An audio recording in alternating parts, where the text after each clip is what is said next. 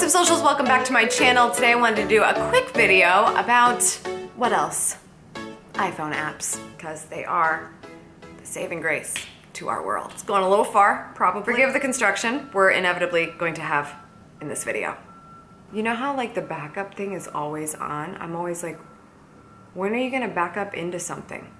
The reason I thought this video would be useful is because I think that there's so much you can do with your smartphone, especially with video. And a lot of people come to me and say like, oh, do I need to buy this crazy camera? Or do I need to buy this? Do I need to buy that? And a lot of time you can get started with just your phone. And there's a lot of apps that also keep you engaged with your community and finding new ways to market your content on the phone. You really could run an entire channel, for the most part, on your phone. It sounds wild, but it is possible. I don't like to do that because there are things I like to do on desktop computer. But still, the principle stands. You could totally just use your phone and have an incredible online presence as a vlogger. It doesn't even have to be on YouTube. It could be somewhere else, but this is absolutely possible. So we're gonna talk about apps that I recommend you have on your phone for various reasons, certainly ones that I find useful. All right, let me record my screen here. QuickTime has not been my friend. Okay, so pretty much all the apps I'm gonna talk about are on the front page here, because I don't like to go searching on my phone for apps.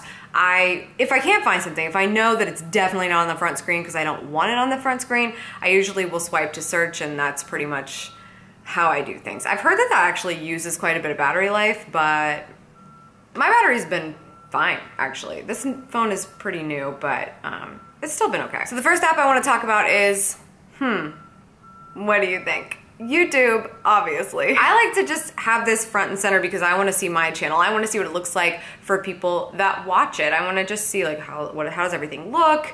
Do I like, you know, what's happening with how YouTube is designing it? You can tell this layout is changing all of the time. One thing I like about mobile but don't love is that everything is really crisp. It's very easy to read everything, but this automated coloring I'm still indifferent about, because you'll notice that the top of my channel here is gray. I didn't pick that. That's based on the cover art from what I can tell, and the dominant color that they're pulling from that. Kind of a bummer because I guess it's a darker photo, so they're just like, gray, sure, make her channel gray. And I'm like, I wasn't really going for gray, YouTube, but okay. I can't really do anything about it because I like the way that the photo looks, so that's what I'm stuck with. They haven't done that on desktop yet, which I'm happy about, but I do like to just kind of log into my channel to see if that random color changes for any reason. What's your color? Leave that in the comments. I'd love to hear what YouTube has decided your color is. It's probably red for a lot of people, if I had to guess. But yeah, I just like to be in YouTube and just make sure everything's good on the channel. Check activity and trending. Obviously, looking at trending is very, very important just to see what craziness YouTube thinks the entire world wants to see. It's really fascinating, but extremely important. So YouTube on the phone is vital, whether you do everything on your smartphone for your videos or not. The second app that I really love is SocialBlade, and I like this because you can go and search for your channel and get a good idea of how it's doing. C+, I feel like, is where I ended up in school, so if that's what SocialBlade thinks about my channel, that's about as much as I care about that. But I like to kind of see, you know, on the day-to-day, what's happening from a subscriber and viewer standpoint. Are there any spikes that are happening? And this is just a good place to kind of get a feel for how is the health of the channel. I definitely don't pay attention to the grade. I'm more paying attention to what is the percentage of sub growth, what is the percentage of view growth. That's really important. And I think that knowing that and being able to glance at it, especially when there are those moments where you have a video that does really, really well versus not very, very well, and seeing if things are downtrending or uptrending, it's so important to your channel to know that. So I really like SocialBlade for that. You can also look up other channels, and that's interesting too, just to kind of see where people are, and you can kind of look at everything else with your channel here as well. And then of course there is YouTube for creators, which is extremely important, and that's Studio. I absolutely love the Studio app. What I like to look at is, you know, where are we growing? Where are we getting referrals from? And so really diving into these analytics and going deeper to see, you know, how is the view duration? 5 minutes, that's really, really good. How can we get So good, suggested videos, YouTube channels is recommending the video, notifications, browse features. A lot of these things are typical, but if anything is higher than normal, that's good to know too, because that video might be an opportunity to come up with a second idea, to come up with a series idea, to come up with, you know, really who's sending me traffic and can I send them some chocolate because I want more of that. I mean, especially if there's these external sources, if somebody embeds your video, maybe you need to find out who they are so you can be like, wow, that's really great. Thank you for linking to my video. These things are so important, and what I like about the Creator app is that it lets you be super in the know about it on a moment's notice. I think a lot of people are like, yeah, YouTube analytics, I'll get in there sometime. It's a very intimidating space to be in. So on desktop, people usually don't look at it. They're looking at superficial things, mostly just views and watch time, which are two very important things, as well as subscribers, but it's not the only thing. Really looking at how things are happening in the psychology of your viewer and how long are they watching and where is the moment where you really need to get them to do something else. You know, that's super important to know, and these analytics absolutely show that to you. QuickTime has stopped recording, which is just shocking. The next app I want to show you is HighRise, and you probably haven't thought about it because if you don't think about contact management in terms of the people you know and keeping those relationships fresh, then you likely have never looked at something like HighRise because you probably haven't looked at a lot of contact management apps. So this might be new territory for you, but this app is vitally important to me because when I meet people like you or another vlogger or a contact that might send me business or somebody that wants to know more information about my book or more information about my speaking, I have to keep very diligent details about those people in a database so that I know how to follow up with them and keep things going from a conversation standpoint of what kinds of business or sponsorship or just like partnership of any kind that we can make happen. So I can't show you any of my contacts because then I would have to kill you.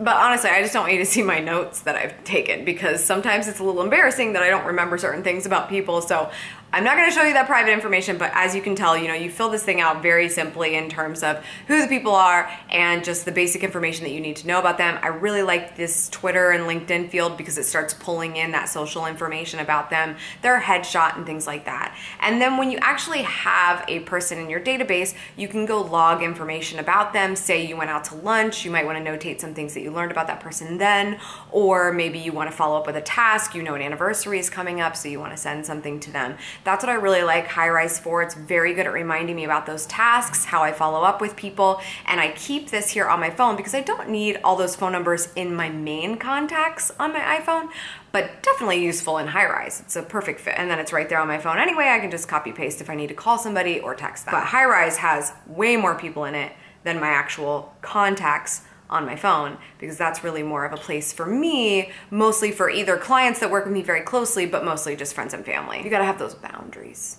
in your life. The next app I want to show you is Focus at Will. I really love this. It's a great desktop app as well as mobile app. You do have to pay for it after a trial in order to keep it up, but I like it because it has been my go-to, and I've talked about a few of these in the past, but it's been my go-to app for listening to something that keeps you focused for a set amount of time. So if you're familiar with the Pomodoro technique, this is essentially 25 straight minutes of focus and you get a 5-minute break. And then for every 3 or 4 Pomodoros, you take a longer break. And that kind of gets you through the day for the highest level of productivity. I take that technique and use Focus at Will for that. So essentially you can choose all of these different sort of sounds that are happening and whatever you kind of like best and the level of intensity and yada, yada, yada. And then you can set the amount of time that you want that for. So let's say we're gonna go with Pomodoro technique. We're gonna say 25 minutes, set. And so you'll hear like a little chime once you set it, and then it'll start to play whatever it is you chose, classical music, medium intensity for 25 minutes. And when you hear the chime again and the music stops, that's when you know that it's time for a break. I really like this when I'm sort of sitting down and doing research and planning out my editorial calendar and coming up with new ideas and making sure that I don't veer away to Twitter or check my Facebook groups or go into email. I really try to use this app when I'm trying to get something very focused done. It's been very useful for me trying to get my presentation done the last couple of weeks. And so you're probably not going to use this when you're filming or when you're editing, but there are other times when you're preparing the vlog or doing something in post that you need to stay focused because it overwhelms you and you're like, oh, I'm never gonna get it done, I'm never gonna get it done, set the timer and challenge yourself. Even if the timer is only 5 minutes, just get 5 minutes of focused work done and see what happens. Once you start, you might actually stick with it. I've always had a lot of trouble choosing task management applications, but this one has been the one that I prefer because it's extremely simplistic, and I don't use task manager apps for pretty much everything. As you can see at the top of my phone, I have Trello. That's where I communicate with my executive assistant about tasks that need to get done between the two of us. And then I actually bullet journal for the things that I actually have to get done because I'm much better off writing something down. But when I come up with a video idea, I need a place to put it. If I'm in the grocery store or like shopping or not in the office or walking loosey, and I don't have my bullet journal and I'm just like, oh, I have an idea, I need to write it down. This is what I use because I just think it's so easy to look at and simple. So if you go into AnyDo, which is just a task manager, you can choose any one you want. I have one pocket of these like to-do lists that are for video ideas. So how I bullet journal, making money vlogging, I just did that one, so we can mark that one off. My Instagram routine. These are not all my video ideas. This is where they go before I go and write them down in a more robust list in my bullet journal. And I also keep a bigger list in Evernote as well. Obviously, that's not the only thing that I use this for, but like I said, this is sort of like a holding place for tasks before they're either on my calendar or in a place where I'm actually going to keep track of them. But you can have lots of different folders here, and I just like it because it's simple. It's very simple. Some of these task manager apps, they just get so big and crazy looking. I'm like, oh my God, I don't even know what to look at. My tasks or all the features that I can add to the fact that I have tasks to do.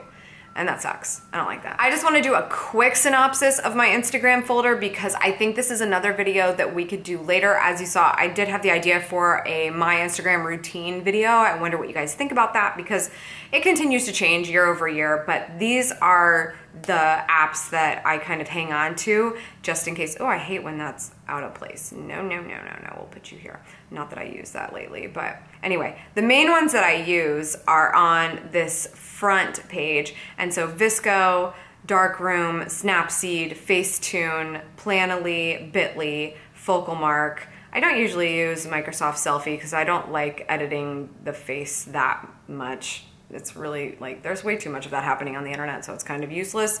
Also, I pay way too much for skincare to keep photoshopping my face. It's like, why would I buy skincare if I could just Photoshop my face? Don't Photoshop your face. And Spark Post. Love my Spark Post. So Spark Post I use mostly for Instagram stories, if you guys have seen some of those graphics. But these are really, really, really, all of them very important apps, depending on how you want to customize your feed on Instagram or any other social network to promote your content. This is vitally important. I have a whole strategic plan for Instagram when a YouTube video goes live. So all of these apps are really, really important. If you're interested in a my Instagram routine video, let me know in the comments. Yay, battery died. Woo! Obviously, I want to mention Instagram and Twitter because those are in the priority zone on my phone, but I feel like they don't really need a moment with you because you guys clearly know I'm very active on Instagram and Twitter. Those are my go-to places to communicate with you outside of these videos, so they just get an honorable mention. The last app I want to talk about is Evernote. There are so many places to take notes. There really are. But sometimes you need a hub for things that are searchable. And so the nice thing about digital note taking is that if I know I've had a thought before, if I know that I've done something before, I want to be able to search for it. It's part of the reason why I have to keep paying Google for my email, that is supposed to be free, because I archive everything. I don't delete anything. So that's kind of weird, but Evernote is really nice for this. I like to go into Evernote to actually outline what I want to talk about in a video. So like I've said to you guys before, I don't use a teleprompter, I use notes. I just bullet point out what I want to talk about throughout a video, and I keep that close by. It's a lot easier to read those notes on my phone than it is to kind of hold my bullet journal, so that's why those notes end up in here. I know I'm all over the place, but I do have methods for the madness. I keep all of my notes in Evernote so that I can pull that up on my phone and just read through it as I'm delivering the information to you. So you can see here in this folder is called Savvy Sexy Social, because guess what? That's the name of this show. And so you can see SSS 741 was called Be More Productive, 5 Things to Do Every Morning. And so I talk about how that's powered by A. Weber, yada, yada, yada. It's sponsored. Make sure you mention that. Make sure you disclose that. And then these are my bullet points just to make sure that I touch on all these things. I by no means read these words. Sometimes I just like to overwrite just in case I sit here and I'm feeling less talkative. Never happens, by the way. But I have a lot of notes here just to make sure that I cover all the bases that I want to. So that is what I like to use Evernote for. If it's the only thing you use it for, you can use your Notes app for this as well. I use that. It's on the front page. I literally just use it when I feel the need to. I don't actually have a reason for the Notes app, but the Evernote app, I totally do. I'm just checking to see if this is still recording because it's starting to drive me crazy. So that's 7+ apps that you can have on your 7+ phone or other kind of device if you're a vlogger and are looking for some useful tools. I'm really, really pumped to be delivering my Creative Live presentation next Tuesday. So July 18th, I'm actually gonna be on creativelive.com for the whole day talking about how to vlog like a boss. And if you watch it live, you can watch it totally for free. You do not have to buy it, but you can if you want the replay. I'll leave that link below. But please go watch that because I'm serious about this iPhone vlogging stuff, okay? I mean it. I'm going to be talking that day about how you can actually be a vlogger simply using your phone. We're also going to talk about a lot of other more robust gear, but we are going to focus on how you can start with the bare minimum and still vlog like a boss. So I really hope you'll be there, and I'd love your support watching online. It means a lot to me. They have an incredible community at Creative Live, but I like it when we get to hang out, so I really need you there. And that's the thing. That's the exciting thing that's happening right now. So thank you so much for tuning in, socials. I appreciate it as always. Make sure you do me a huge favor, huge, huge, huge favor. The only way that I ask you pay me back in these videos is to subscribe for good vibes. They've got great vibes out there, the way they are just hammering away at this building, and I appreciate you putting up with that and still subscribing to me. It means a great deal. Vin and I are looking for a new place to live, and we're just like, thick walls. If these apps are helpful for you, make sure you give this video a big thumbs up, and don't forget that you are the only one that can do it. You must go after the life you want. Cheers!